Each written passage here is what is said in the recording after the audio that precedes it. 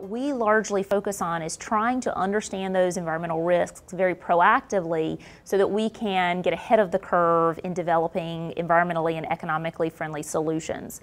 And the methodology that we primarily use is life cycle assessment, which seeks to understand the environmental footprint of a product across its entire life cycle. So all the way from extracting the raw materials, manufacturing the product, packaging it, transporting it, using it, and then ultimately managing it in recycling or landfill.